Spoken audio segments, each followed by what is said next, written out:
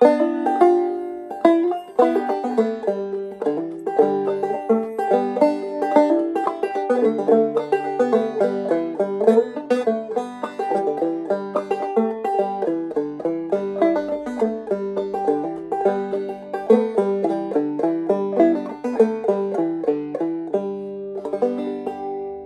folks, Corey here, St. Paul, Minnesota. I've got a wonderful example of a A.C.Fairbanks Imperial electric banjo from 1906. This one came from the Jim Bowman collection, and it is in great shape. The pot is 10 3/4 inches.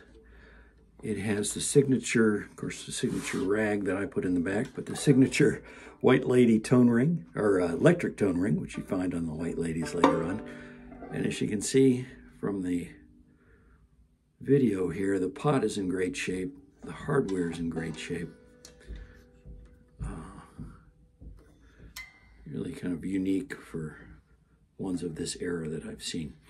The scale on this is a very comfortable 26 1/4 inches on an ebony board and engraved inlays all the way up. Jim told me his repair guy did some engraving restoration on the peg head. Looks to me like the nut has been replaced at some point, and it works just fine. There's some wear on the fretboard in the lower positions, but not bad, and it doesn't affect playability. Frets are in really good shape. What neck relief there is doesn't seem to affect the playing or the intonation as you work your way up the neck. I like it a little high, and this is bridge is set at 3/8 of an inch. The action's at 5/32, plus change at the 12th fret.